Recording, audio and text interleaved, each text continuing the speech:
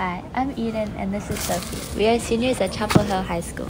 We are currently taking the Project Lead the Way Biomedical Innovations course, where we are learning about the effects of space travel on the human body. We investigated the different effects that microgravity, radiation, and a lack of oxygen can have on the body and the mind.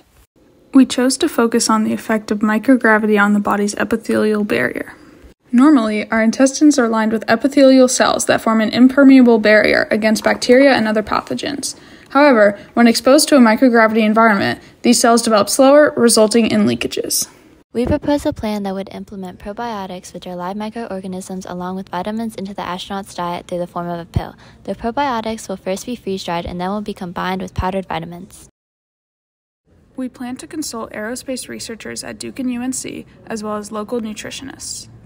We hope that this pill will be effective in helping astronauts live an illness-free life after spaceflight.